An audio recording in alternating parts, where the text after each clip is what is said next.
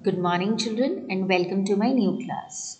So, today we'll be doing our next topic in grammar, and that is simple past tense or past indefinite tense. Now, I hope that you all remember we had done simple present tense, then present continuous, present perfect, and present perfect continuous. So, today we'll be starting the past tense. Now, let us look at the simple past tense. Here, let us first go through the rule. It contains subject and the second form of the verb if it is affirmative. But for a negative one, we'll add did not. So, subject, did not, and first form of the verb. Here, you'll have to take care of the verb form. Similarly, in interrogative, did will go in the beginning and then comes the subject and the first form of the verb along with a question mark. Let us go through the examples. If I say, I won the match, then if I have to convert this into negative, so what will it become? It will become, I did not win the match. So whenever we are converting it into negative, the verb's form will again be changed to the first form. Similarly, did I win the match? A question mark. Right? See, I wanted to give you the same example so that you can understand the rule better. Like if I say, you did a good job. So, you did a good job. You did not attend the class. Did you get a scholarship? He joined the new course. He did not climb the tree. See, when I am using did not, I am using the first form of the verb. I hope this is clear. Let us see where do we use simple past tense. To express an action which is completed in the definite past.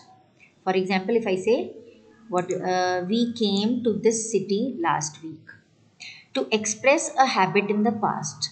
When I was in Dubai, I always went to my office in a luxury car. So I am here expressing a habit which was in the past. To express an action which continued for some time in past. The team worked on its project for 5 years. Right? Now, let us talk about past continuous tense. Let us first go through the rule.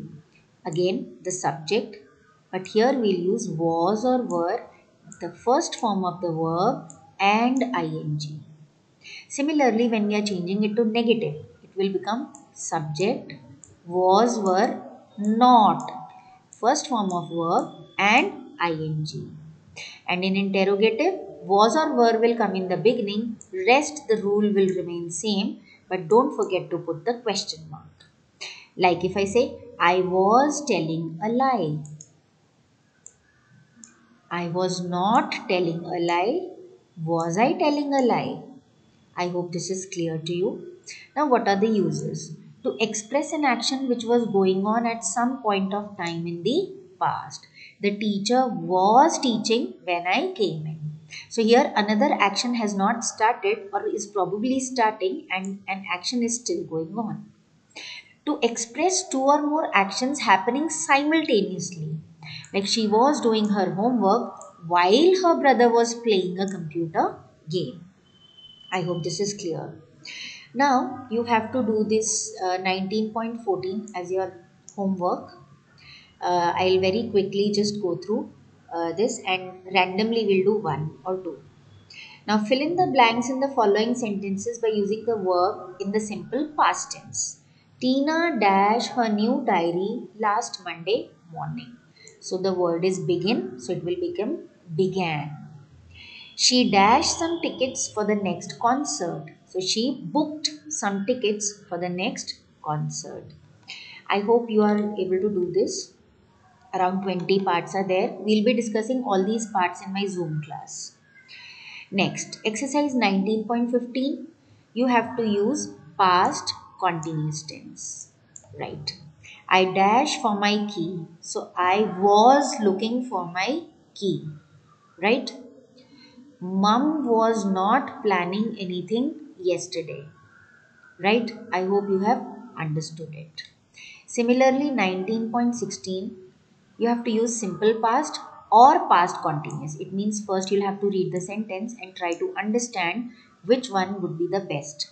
Like I dash watch TV when she dash call. So I was watching TV when she called. I hope this is clear to you. 19.16, you'll be doing it. And similarly, 19.17, you have to change these into negative form. They met only once. So you have to remember the rule. They did not meet only once. I hope this is clear to you. 19.18, change the given sentences into affirmative forms. Did I write a letter? Question mark. Now, here did word tells me that it is in past tense. So, I'll write I wrote a letter. Right? And you have to write in both. So, I was writing a letter. Both the things will be there. I hope this is clear to you. And rest will be starting in my next class. So meanwhile, please complete these exercises in your book so that we can discuss them. So have a nice day and keep learning.